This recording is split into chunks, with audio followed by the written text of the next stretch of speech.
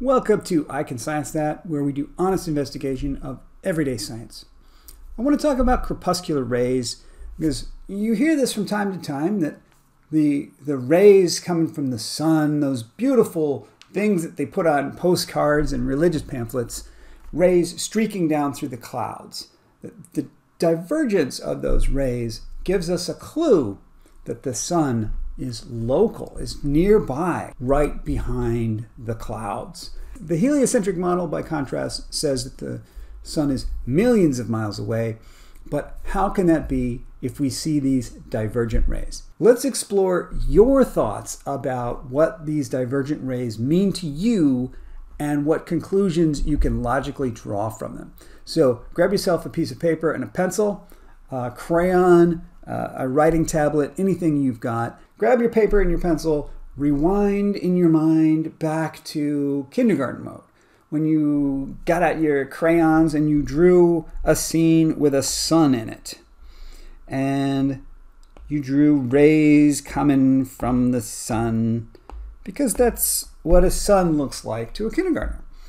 So your very first experiences with the sun in the sky already had baked in that the rays were divergent. Now, on the other side of the page, let's do a little bit of a more thoughtful drawing. Let's draw a sun that's very, very, very far away. Let's indicate that it's far away just by making a small sun. Let's make a very small dot. And we're going to imagine that this is just millions of miles away. Very, very, very far away. Let's give ourselves a ground. Let's give ourselves a little ground. Maybe there's a people. Let's put a people on either side of our ground. We've got two people. What I want you to do next is draw a ray of light from that distant light source towards our person on the right. This is a straight beam of light coming out, and it's going straight towards that person. That person looks up at the sun and they feel the sun on their face. Now, this person on the left, they also are going to look at that sun and they are going to get that beam of light right on their face. Draw that one for me. There's a beam of light coming from that sun going straight towards that person.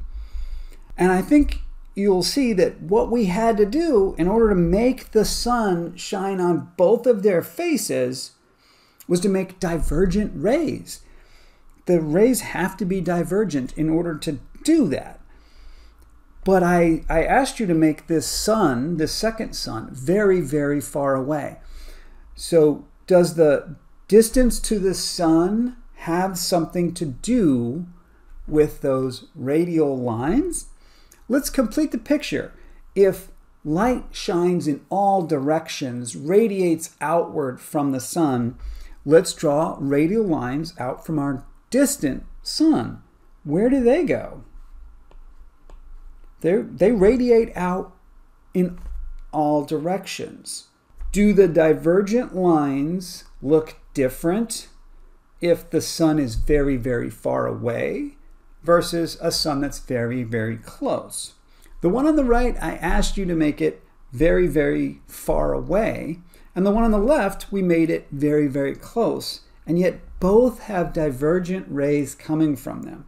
Why is that? What does that tell us about the relationship between the divergence of those rays and the distance to the sun?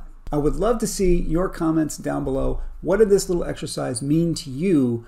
What do you think about crepuscular rays and how they indicate distance to the sun and why you drew what you drew? If you want to share your images, feel free to email me, icansciencethat@gmail.com. I'll be looking for those, and I can make a little compilation of all the different diagrams and drawings that people have done. And let's think about it. Let's follow up this discussion. Why did I draw these divergent rays for my distant sun? Is that also what you drew? And what does that indicate about how you think about crepuscular rays? All right, send me those photos and let's see you down in the comments.